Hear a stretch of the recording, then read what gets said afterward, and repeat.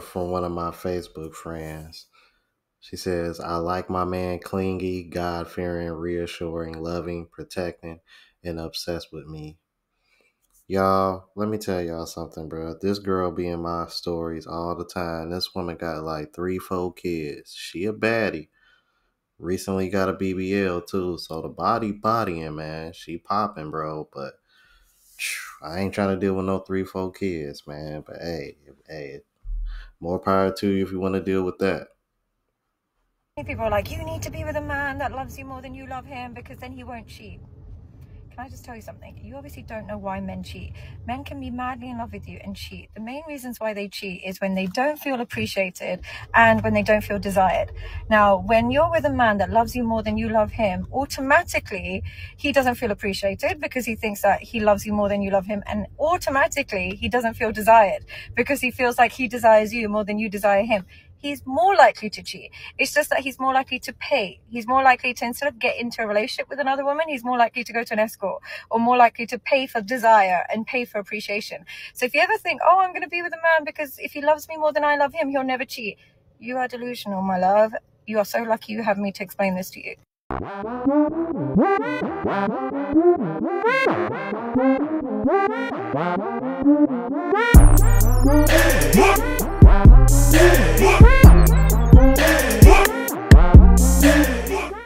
What's going on YouTube? Is your boy Rome back with another video. If you're new to the platform, welcome to the tribe. By the end of this video, I hope you subscribe. So there was something going on TikTok that was trending a while back, and this was like a little bit prior before I was locked out of my account and unable to upload on here. And I wanted to go over it with you guys because I think this is a good example of what I mean when I say you have to deal with a woman that likes you, because relationships don't really work when the man likes the woman more so than the woman likes the man. Without further ado, let's go ahead and jump into it. So can we stop telling women to find a man, yes, to find a man that loves you more than you love him to have the best outcome in a relationship? Because how's that fair? How is that fair for the man? This is how I know y'all be going into these relationships thinking about y'allselves and thinking about y'all's outcomes instead of the bigger picture between you and him. A man being with a woman who don't love him as much as he loves her, listen to how crazy that sounds. What man would willingly sign up for that? What man would willingly sign up for that, knowing a woman is not going to love him the way he loves her? But he's expected to do everything, and he's expected to do, as the husband or as the man in a relationship, go above and beyond for a woman who does not love him as much as he loves her.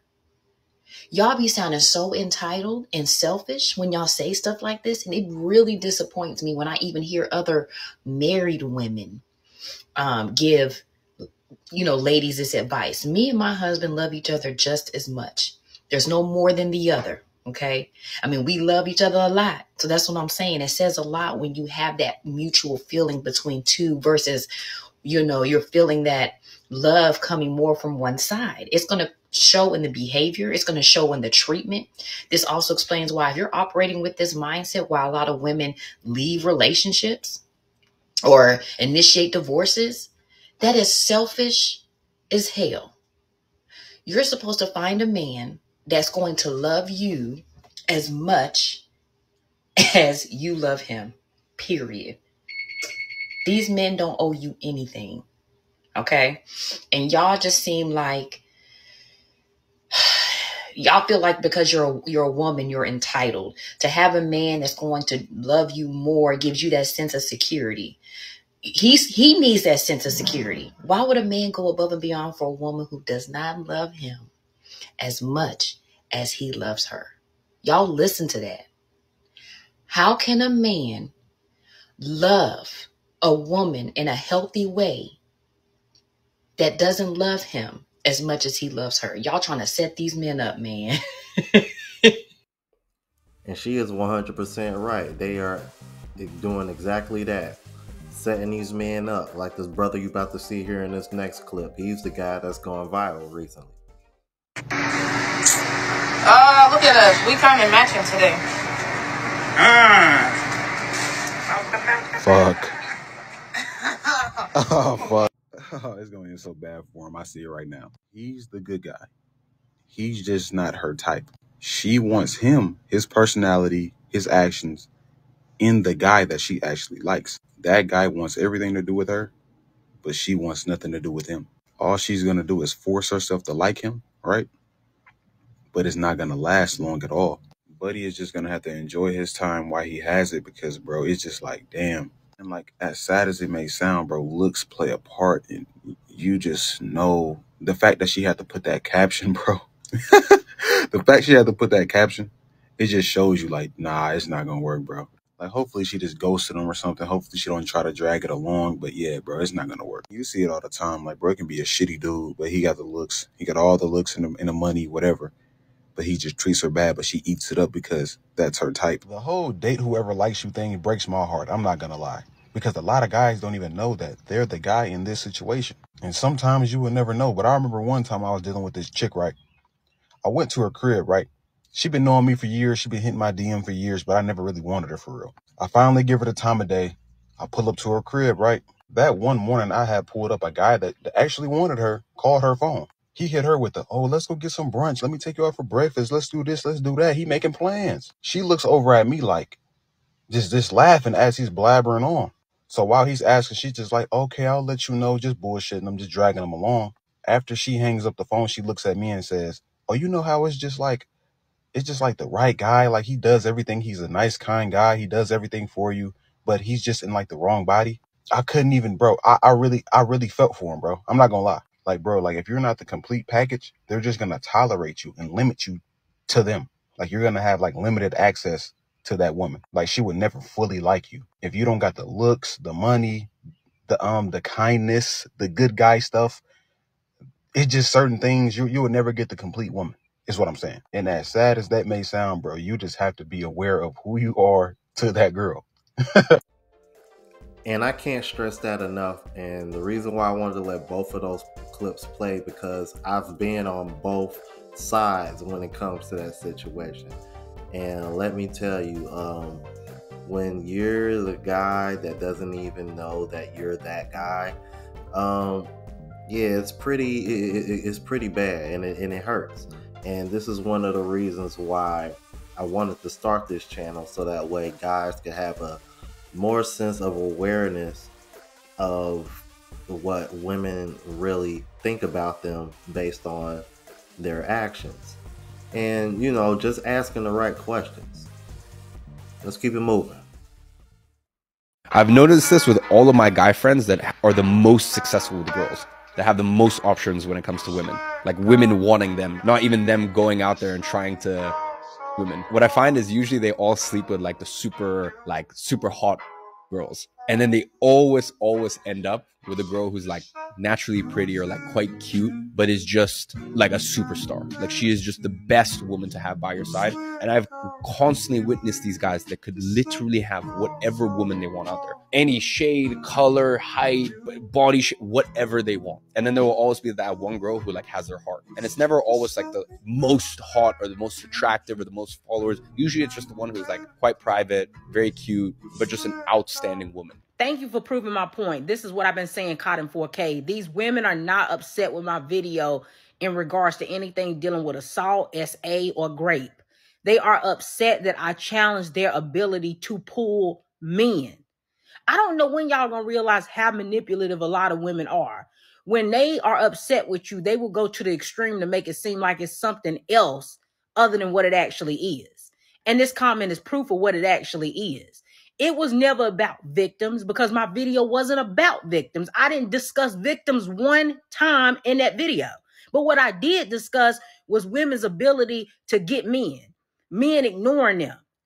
That's the easiest way to set a lot of these women off. You don't notice that when you get in arguments with them, the first thing they bring up is how many men want them, how many men is in their DM, how many dudes they can pull. That is what they think is what's most important.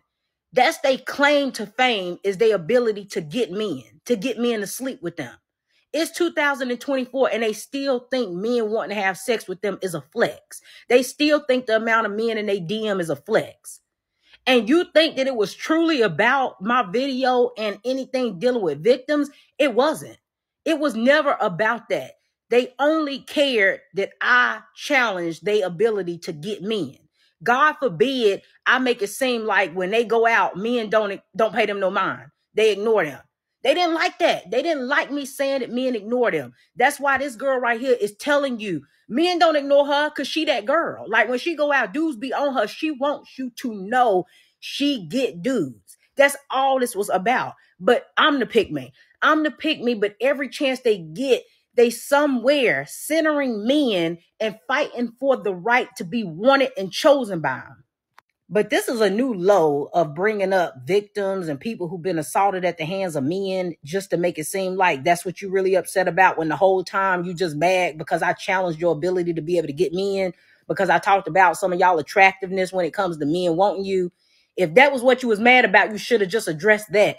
But don't bring up real victims in a video that don't got nothing to do with victims just to prove a point that you're upset because I said you couldn't pull dudes. You know what I find absolutely hilarious? Every woman thinks she's a good woman. Like, they act like, well, women act like bad women don't exist. As if all these good women exist, all these good men could find good women. If all these good men existed, all these good women could find good men. I don't know where y'all thought that majority of women are good women, because I see on the daily, y'all are not giving, y'all could be good individuals, but you're not giving a good woman in regards to a partnership. That is a mindset thing. And the way that some of y'all think is giving selfish, and I want to be single. You know what I find absolutely hilarious? Hey, she said it, I didn't. But to be honest with you, I can't disagree with it. I mean, because when you really look at what you see on social media all the time, it seems to be yo, I might have to put this on a shirt, y'all. Provide or bust. You know, because with football season coming up, you know how all teams always be like Super Bowl or bust. I'm like, I might have to put that on a shirt, provide or bust. And if that's the case, a lot of us gonna bust, because that is just crazy, man. That seems to be the dating market, provide or bust, literally. Because otherwise, oh no, I can do bad all by myself. I'm already paying everything. Why do I gotta bring you into my life and you only pay?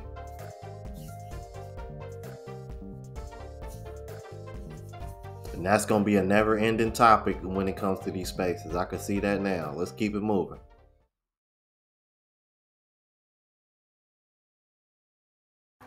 I remember when a woman asked me why her husband never wants anything for Father's Day.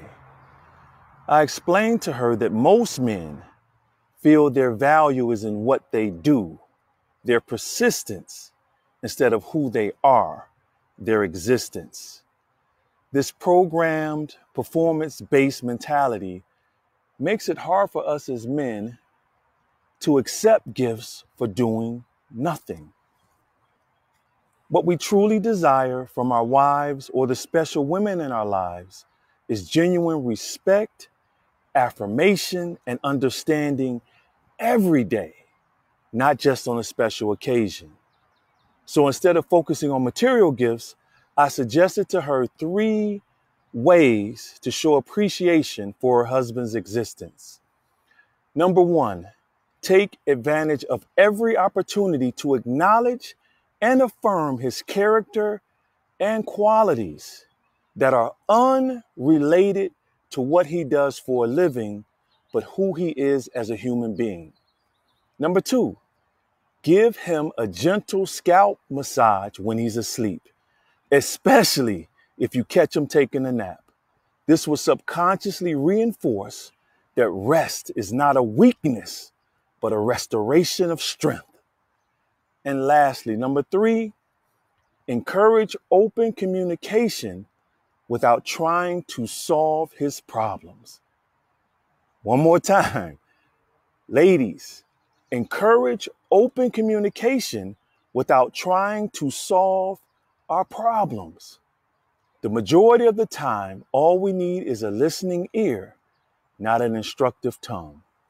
Be slow to speak and quick to listen. A good man may be hard to find, but trust me, he's not hard to keep. Shalom. Well said, OG. Y'all let me know what y'all thought about this. If you're new to the platform, please subscribe. OGs, I appreciate the love and support. Make sure y'all hit that bell notification. That way y'all know what I'm uploading. Hit the like button because that helps with the algorithm and helps me reach a broader audience. Also, look out for the travel vlog channel, Unplugged Traveler. Link is in the description. Until the next video, y'all. Deuces.